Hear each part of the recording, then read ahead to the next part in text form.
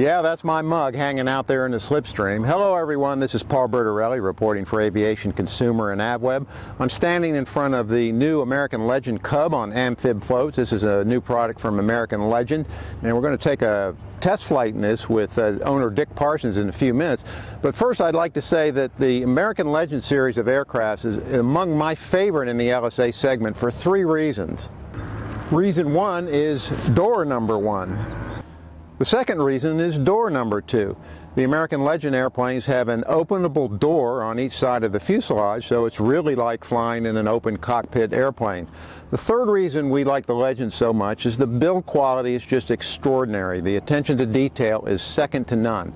Here's owner Dick Parsons to tell us about the Amphib version of this airplane. This is the first aircraft built as an Amphib Cub. It comes out of the factory as an Amphib.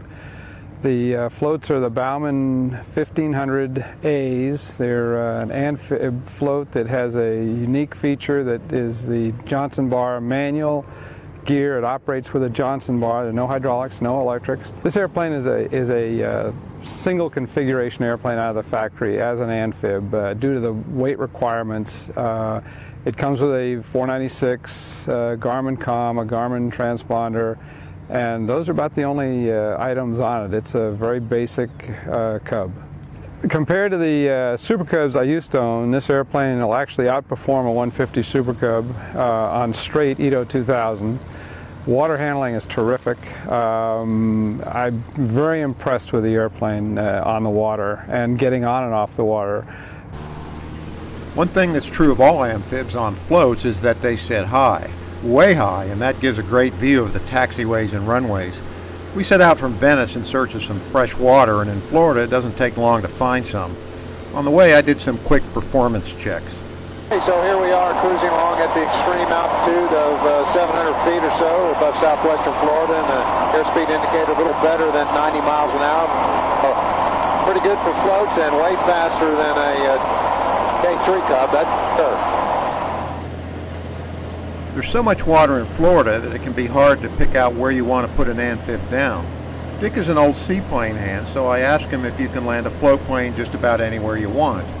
Yeah, pretty much. I mean, my rule of thumb is I make sure it looks like there's a power boat on there or something, so that it's not a city reservoir, and I try to stay out of things that I kind of identify as a private.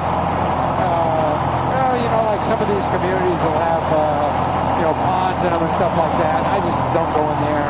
Try to be as good a neighbor as possible. We found a nice 5-acre pond, and after dragging it for wires, we set up an approach and used barely half of it to get slowed down. Very sweet. I got a quick lesson on glassy water landings.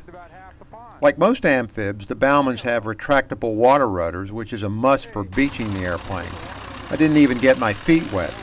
The rudders give terrific water handling, and the airplane is so light that it's easy to get it turned around quickly. As Dick said, the Legend has no trouble getting off the water. I timed a couple of 12-second takeoff runs, but Baumann's testing showed that under 10 seconds is quite doable. After a photo session at our undisclosed location, we headed back to the airport.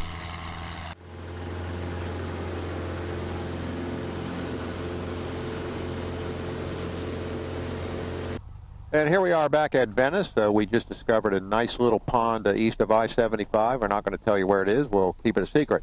You can find out more about the Legend Cub at legend.aero. The price as equipped is about $159,000. This is Paul Bertorelli with Dick Parsons reporting for Aviation, Consumer and AVweb. Thanks for watching.